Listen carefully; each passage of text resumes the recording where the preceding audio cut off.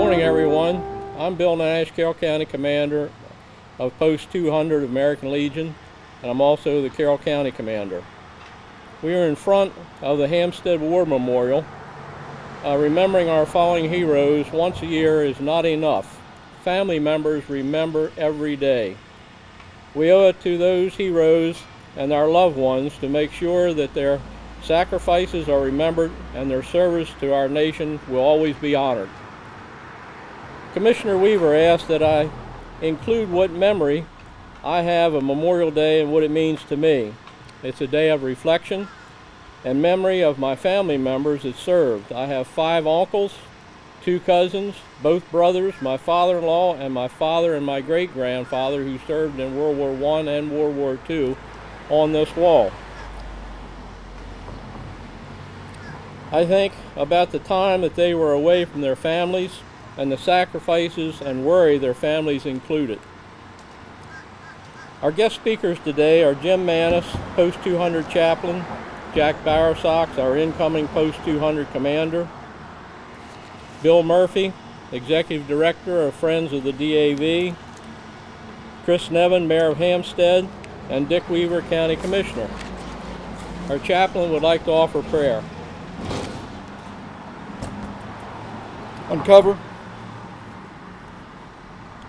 Almighty God, Father of all mankind and Judge of over nations, we ask you to bless this memorial service and to look down with favor and understanding upon the hearts of those who are gathered here to pay their tribute to those who have made the supreme sacrifice for the benefit of all free men everywhere. Their lives glorious before us, their deeds are a daily inspiration for those like ourselves who remain in their home communities. In God we trust, and may the faith of our fathers guide, protect, and sustain our people. Amen. Amen. Cover.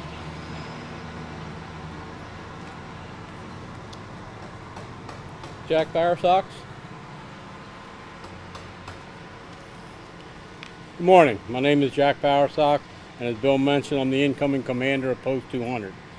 Today, Memorial Day, we honor the men and women who have made the ultimate sacrifice for this country. More than 1.1 million men and women have died in wartime throughout the span of our nation's history. To put this in better perspective, that's 4,500 people per year, 12 people per day for the last 245 years. These numbers should truly humble us as they represent people, individuals, brothers, husbands, mothers, sisters, and friends. These were people woven into the fabric of communities across the nation. They were loved, they were mourned, and they are missed. Personally, I cannot begin to comprehend the moment when you send your loved one off to war.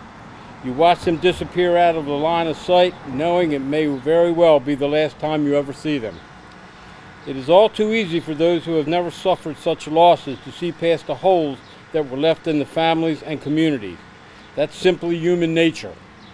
As Franklin Delano Roosevelt once said, those who have long enjoyed privileges as we enjoy forget in time that men and women have died to win them. Memorial Day is a chance to reflect on our nation's innumerable freedoms. It is an important day on which we acknowledge the reality that every Gold Star family knows. Our way of life has been shaped and made possible by those who served and by those who were lost. In March of 2019, President Trump posthumously awarded the Medal of Honor to Army Staff Sergeant Travis Atkins of Bozeman, Montana, who was killed in Iraq June 1, 2007. Staff Sergeant Atkins died shielding 3 of his fellow soldiers from a suicide bomber's detonation. At the Medal of Honor ceremony, Elaine Atkins, Travis's mother, said, "You know, a parent always realizes that some of them are not going to come back." This is the reality of military service, and this is what we take to heart on Memorial Day. I believe that we must ensure that the sacrifices made by our nation's finest and bravest never go unappreciated, and that their memories are never forgotten. I hope you keep our military men and women and the sacrifices they make every day close to your heart throughout today and throughout the rest of the year. God bless you, God bless our fallen heroes, and God bless America. Bill Murphy. Good morning, I'm Bill Murphy, and I'm the Executive Director of Friends of Disabled American Veterans in Carroll County. We provide free transportation for the 14,000 veterans here in Carroll County. I'd like to just talk today about freedom. Freedom is, we are, in the words of Ronald Reagan, we are forever indebted to those who have given their lives that we might be free. Reagan also said, and I quote, "If we lose freedom here, there is no place to escape. This is the last stance on earth." And I believe that freedom is one of the most important things that we can have here in the United States. What I have in front of you right here is a freedom bucket. What this freedom represents, this bucket represents, is that, in the words of Benjamin Franklin, freedom is when you go into a well with this bucket and you pull it back up and you have a bucket full of water. What freedom is when you put that bucket down into the water and you come up and there's no water in that well. What it is that we have so much complacency here in the United States that we're taking freedom for granted. And I just thank God that we live in a country that we believe in freedom and that we should support all those that support freedom. It's under attack today. We have a divided country. We have one on one side and one on the other. And a country that's divided cannot survive. It's been 250 years since we've had this country, and it's one of the longest and best and most freedom in the world. And I remember going up to Gettysburg with the Gettysburg Address that President Abraham Lincoln said almost 250 years ago, that we are a country that all those that have died up there, that they did not die in vain, that their memory should live on, and that God will protect us. And I thank you all for listening to me, and thank you for your support of veterans here in Carroll County. Mayor Nevin. Thank you, Commander Nash. I'm going to take the municipal perspective and particularly the Hampstead perspective. This year we mark Memorial Day with some unique and hopefully only one-time virtual remembered ceremonies. This recording is being done here at Hampstead's War Memorial in the heart of our town. Normally we would have a very well-attended and solemn ceremony on Memorial Day with people surrounding this memorial. This year the virus forces an adjustment. However, as we spend time this holiday weekend enjoying the company of family and friends, it's important we consider the real reason for this day, to remember those who've lost their lives serving our country. This year we celebrate the 75th anniversaries of victory in Europe and Japan. As time marches on and the memory of the sacrifices made by so many fades, it is important for us to pass on our history. We need to talk to our sons and daughters of the selfless service by those of prior generations that allows them to enjoy the life they have today.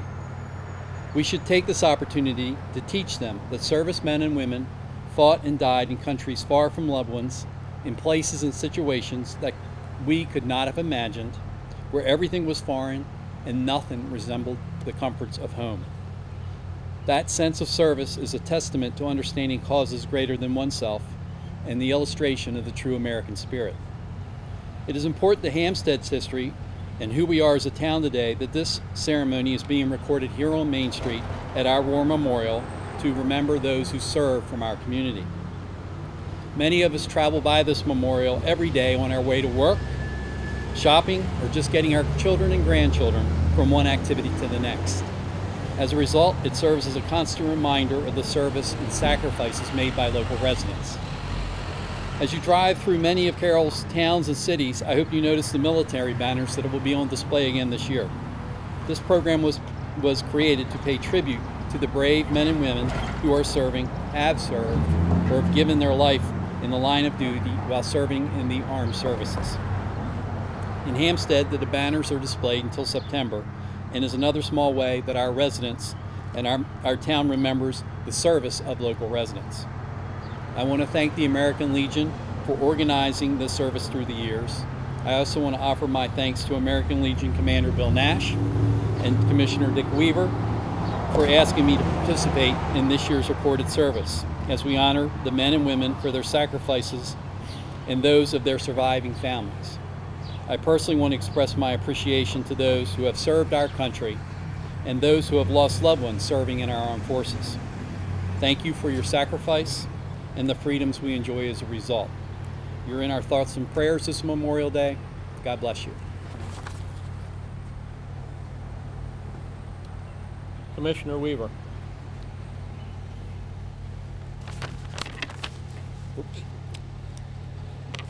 Good morning. This year, as I stand at the War Memorial in Hampstead, I don't see the hundreds of people gathered to honor the men and women who died while serving in the military. This year, we won't be seeing many of the traditional parades, or as many people wearing the red poppy, or families taking weekend trips and having parties and barbecues. But this year, we will be honoring those military personnel virtually.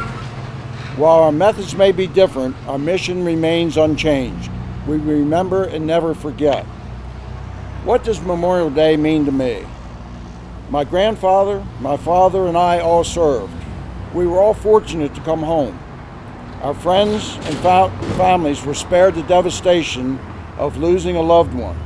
Listed on the walls of this war memorial are the names of those who served. Many like us. I knew some of them personally. I went to school with them. I knew their families. They were part of the fabric of my life. They were, as they were to many. I remember one young Marine whose name is on the wall. I last saw him when he was home on leave before going to Vietnam. He returned home 6 weeks later to be buried. The depth and reality I felt at that funeral is something I will never forget. But that is why we're here. This is how we attempt to repay the impossible debt, to remember and honor those who laid down their lives for us. This year I also like to pay a particular remembrance to a soldier who came home from Vietnam only to continue to help the veterans get the benefits they earned while serving. Mike Mad Dog Sater spent years of his life helping veterans, getting benefits and navigating through the VA to get the medical assistance they earned. Even though he is no longer with us, his spirit lives through the Mad Dog shuttle buses that take veterans to VA hospitals throughout the state. And he's also very instrumental in helping getting the Veterans Advisory Council formed, which Bill Nash and Bill Murray both serve on today. I use every opportunity I have to tell veterans about Mad Dog and what he started in Carroll County. Today we have 3 part-time coordinators continuing the work that Mad Dog started. Never forget. As you watch this video, please take time to reflect on the freedoms we enjoy as Americans. These freedoms never come cheap. I ask you to join me at 3 o'clock today for the National Moment of Remembrance. If you're able to safely do so, I hope you're able to visit a cemetery or a memorial and place an American flag on the grave of an American who gave their life for their country. I, for one, have confidence in the United States of America and what it stands for, and confidence in our ability to defend this country and a way of life, no matter what obstacle is thrown at us. I'm asking the video team today to scan this wall and share the names of those who served the country. And at 3 o'clock, please take a couple of minutes to stop what you're doing and remember those who paid the ultimate sacrifice. Thank you, and have a safe Memorial Day. I'd like to thank all of our guest speakers today. The chaplain will offer a closing prayer.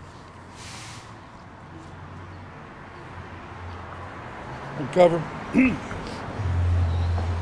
We pray for all those who have given their lives in the service of our country, and for those, our fellow veterans, who have served this nation both in time of battle and in time of peace and are now at rest. Grant them your peace. May light perpetually shine upon them.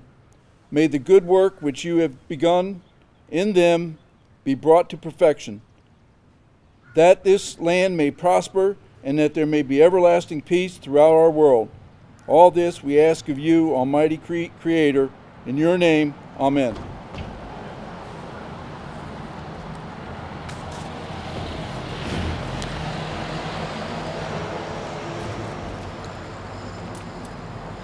Thank you for allowing your children to watch.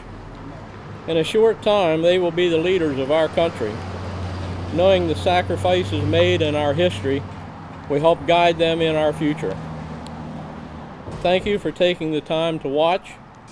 This concludes our program. Hopefully, we will be able to have a ceremony again next year without the coronavirus. God bless you and our country. Keep our troops in your prayers. Be safe.